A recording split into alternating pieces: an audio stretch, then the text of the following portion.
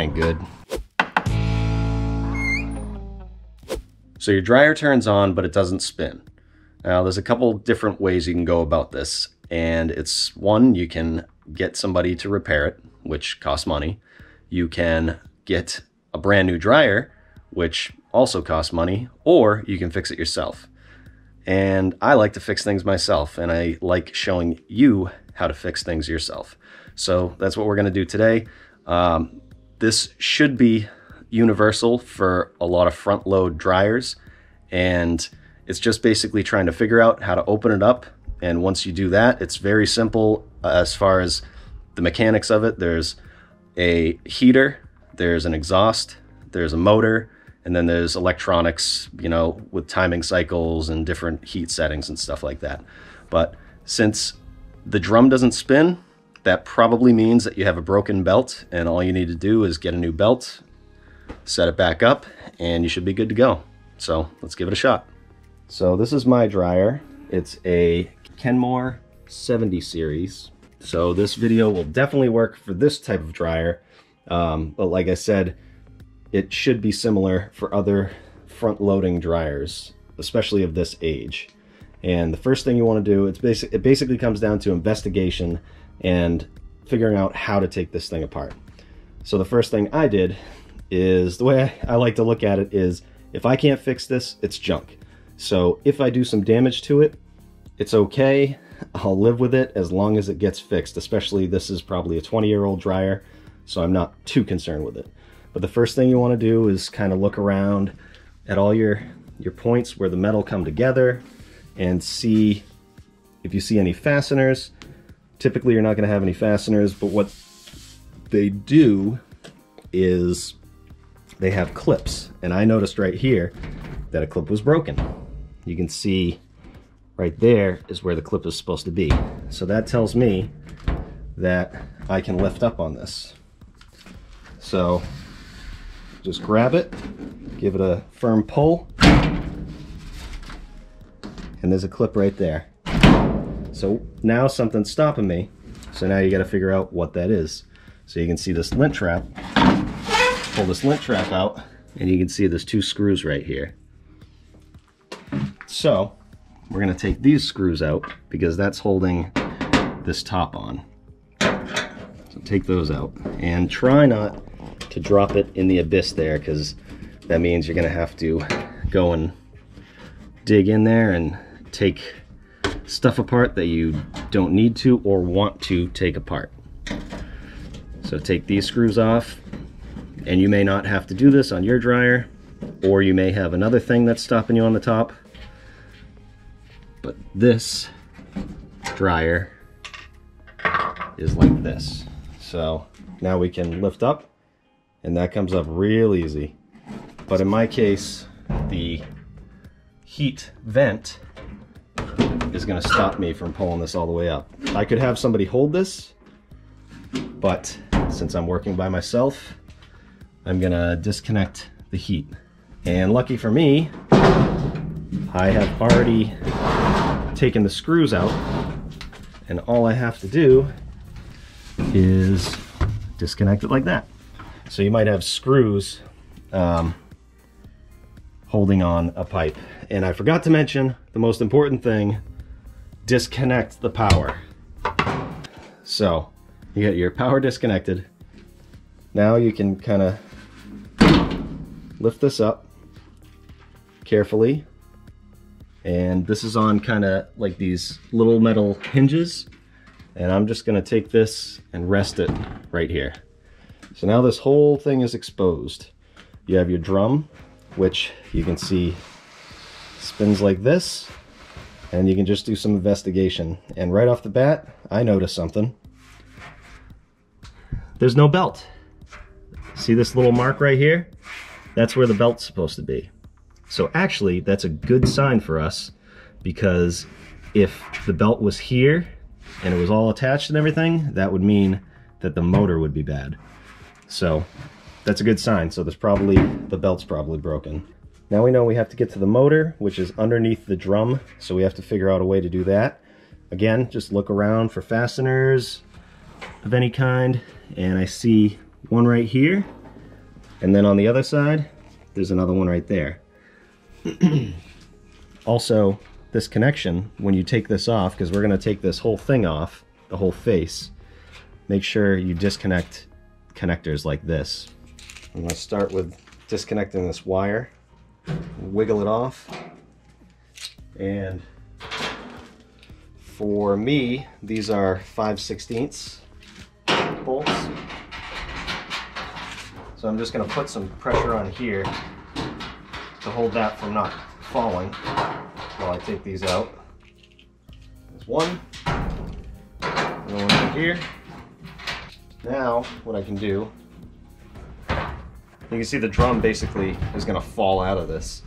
So in my case, this, you might have fasteners on the bottom, but in my case, you just pull straight up because they're on little tabs down there. And then you just take this whole thing and put it to the side. Now you just grab your drum. It's super light. Pull it straight out. Put it out of the way for now. And there it is. There's the belt. And here is a pulley just sitting there. So, yep. Broken belt. So, years and years of pressure on this thing, it just ends up breaking, just like lots of belts, just like a belt in your car. And then we can look around and make sure nothing else is broken. This is the motor. So the belt rides right on this right here. And after some investigation, I found that this actually clips in here. And this is kind of the belt tensioner. It's got like some spring to it. So the belt goes around this and then in here, and this holds tension on the belt so it doesn't fall off. And then it goes up and around the drum. So now I gotta take my belt and find a number on here. So as long as your belt isn't too worn down, you can read the numbers somewhere on it. In my case, this is a 3394651. So I'm gonna order this belt on Amazon, and if you have this dryer, I'll leave a link in the description to this belt that I replace. In the meantime, this thing is nasty. All this lint and everything, so I'm just gonna vacuum that up, clean it up nice. And I already took change out of here. You'll probably find enough change in here to buy a belt, to tell you the truth. I think this one is like $8. So that's a lot better than buying a whole new dryer for $500, $700, whatever it is. So if this works for you, you're gonna save a ton of money.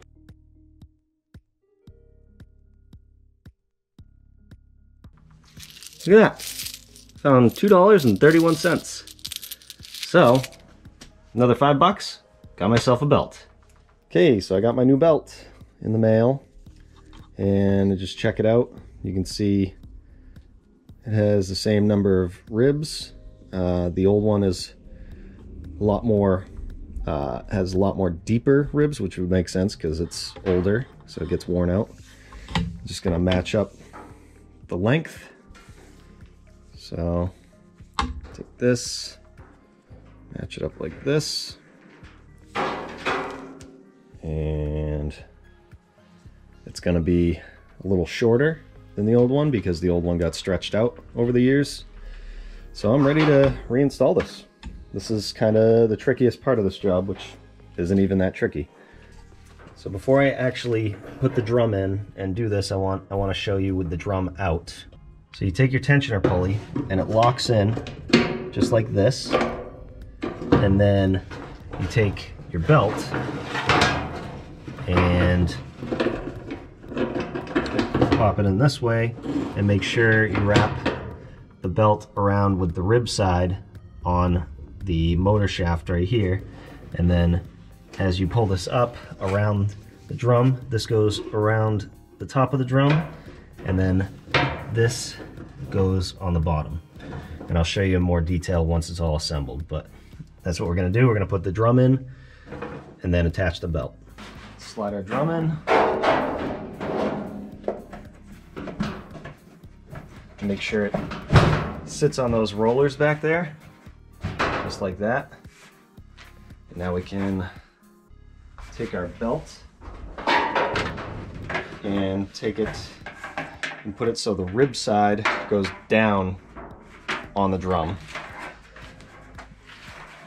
And we can attach the belt on the bottom. Okay, this is the tricky part because I'm laying on the ground and I gotta get that belt. I got this propped up with some bounce sheets. And I got to get this belt around the shaft and through this tensioner pulley. So I'm going to take this, attach it like I said earlier, grab the belt,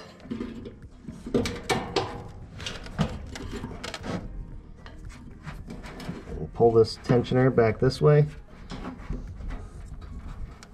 Going to kind of be a lot of tension on this. That's what it's for. Make sure it doesn't fall off. And there we go. So now my belt is run properly. And just to make sure the ribs get set in there, I'm going to take the drum and spin it counterclockwise. That looks pretty good. It's bouncing up and down because I got the bounce sheets here. They're actually downy, but you know what I mean. Okay, now I can reassemble this whole thing. So, make sure this belt is on properly. It was a little uneven right there.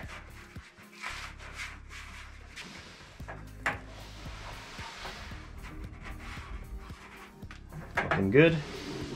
So to reinstall this front panel, you have a couple tabs on each side of the dryer, and that little square is gonna slide onto that tab and it sits down and locks into place. Set those there.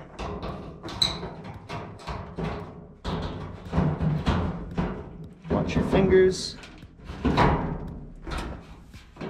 Make sure that sits on the felt piece.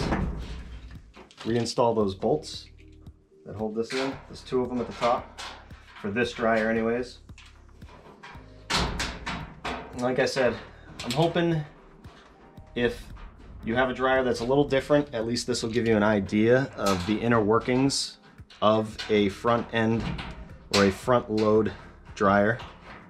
And it's kind of problem solving. You just gotta think about it and just dive into it. And don't be scared. Never be scared. Reconnect your connector if you have one. Make sure it's locked in there. And you can take this.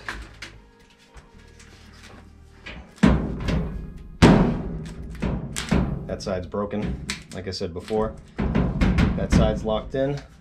I got 2 screws right here.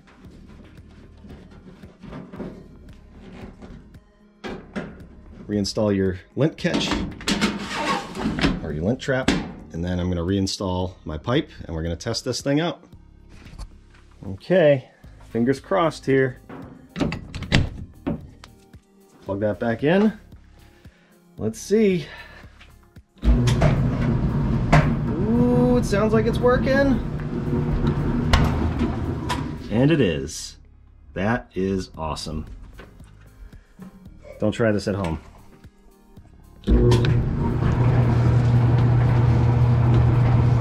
Nice. So I just saved hundreds of dollars fixing this myself, and I'm hoping this video helps you do the same. Even if you don't have this specific model dryer, it comes down to problem solving and just going for it. So hopefully this video helps. If you want to check out my other videos, you can do so here and here-ish. And check out the links in the description to my Facebook page, Instagram, and my Patreon page. They all help support this channel. Thanks for watching, and we'll see you next time.